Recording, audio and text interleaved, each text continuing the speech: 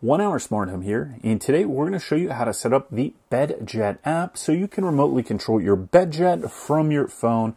And what you're going to do first is download the BedJet 3 app, which we've got right here. So we're just going to click Get and download that. Now we're going to open up the app. You'll need to allow BedJet defined Bluetooth devices to set up the BedJet app, so we're going to click Allow. This app scans for Bluetooth devices. Location permission turned on, we're going to click OK. It says allow BedJet to use location. We're going to click allow while using app.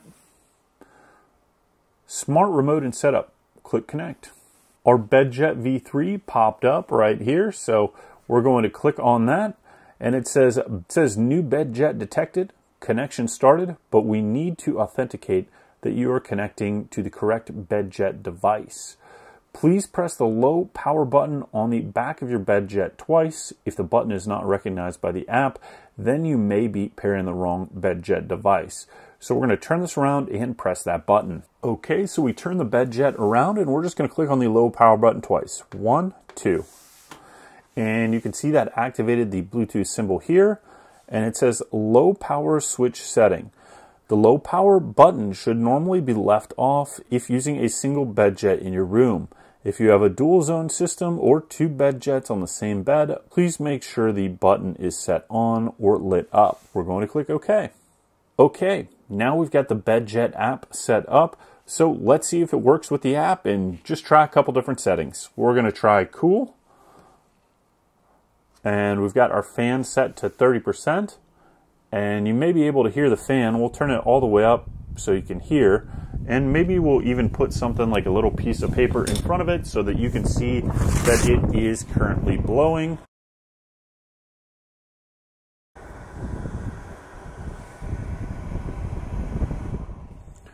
You can see that our BedJet is working, and as soon as we try these different settings, they will turn on and start blowing air. So just watch for this piece of paper here.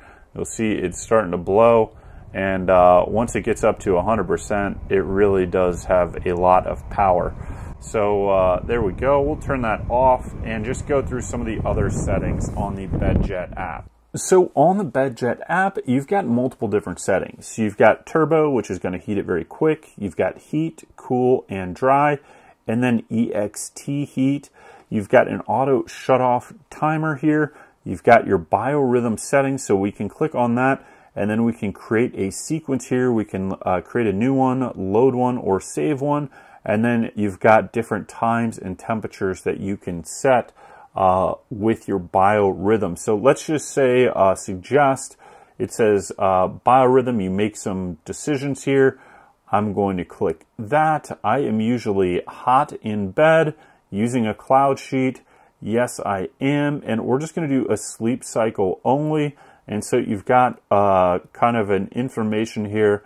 It gives you a setting. So it's going to turn it on to turbo for just a little bit.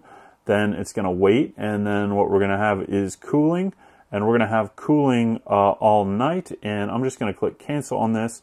But you can then set that cooling duration for however long you want. So right here, it's 20 minutes. But I could make that 21 minutes and click OK.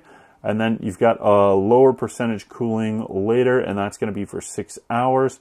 Let's actually put that to like 7 hours and click OK. And then I could just save this. So that's going to be our biorhythm 1, but we could change these all around. We're just going to call this first one trial. And click OK. And then we could create a new biorhythm in any one of these other ones that we've got right here. So I could click on this and create a new one, or I can just go back. So we just did the suggested setting, but you could just make your own. What we've got down here is we've got our fan. So you're going to just click right here. You have to make a selection first. So we'll just do cool, and then I'm going to put this way down because I don't want that fan to overpower what we're doing here. So you could put it on to like 5% and it's barely even blowing. But then once you've made a selection there, you can change the temperatures right here, left or right or up or down. So you could go all the way up or all the way down on cooling. and then you can save those settings. So you could have a quick setting for what you want. Let's say I just want to save this setting. We'll call that memory 1, and then we will just say set 1, okay. And now I've got a quick setting here if I want to use that, and I could load those up in any one of these. So let's take a look at some of the other menu options here in the BedJet. You could add a new device. If you've got 2 of these, you can look at your paired devices. You could rename the BedJet. So if you've got 2 of these and 2 people are controlling it, you would probably want to rename it left and right of bed. And then you've got lights and sounds here. You can mute the beeps and disable LEDs. That is what I've done. I don't want any beeps or anything like that, and I don't want any kind of lights on if I don't need to have them on. You've got a clock set. It says the BedJet clock updated to this device. You can update the firmware. You can set up Wi-Fi. You can change your temperature units right there, or you could factory reset this if you're going to set it up in a new location, or if you're going to give this to somebody. This thing is pretty cool. I've been trying out the BedJet for about a week now, and my favorite settings so far are the turbo. I like to just heat it up in the morning sometimes, or at night before I go to bed, or if it's just been a cool day.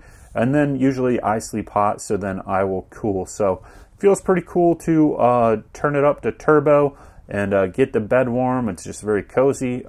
Dogs love it. The dogs burrow underneath in that warm, dry sheet and air. They think it's great. And then because I usually do sleep cool, or actually I sleep hot, I do like to set it to cooling while I'm asleep. And it makes a significant difference. Even if the air temperature is fairly warm, the cooling, just moving that air through the sheet, does help me actually be a lot cooler. So that's one of my favorite things about this.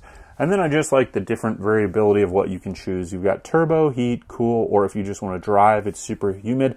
That's just going to circulate some air throughout the sheet and keep you drier. And I think that's the biggest way that this works, is just moving the air underneath the sheet allows your own body to be more effective at cooling. As well as I like that I can still use my comforter. So the BedJet sheet, I've got the cloud sheet is underneath the comforter, and it's nice that I can still have the comforter on top and then the BedJet sheet underneath. And I just like having a comforter on top just for comfort. So that's really nice without overheating. But if it's cold and in the winter, I think this is going to be really great. So I've only had this in the springtime so far, and I've really enjoyed it just to help me sleep cooler when we have a hotter night. Or when we've had cooler nights, it's been nice to turn it up a little bit and just get warm in the bed. So thanks for watching this video on how to set up the BedJet app. I hope you enjoyed, and we'll see you next time.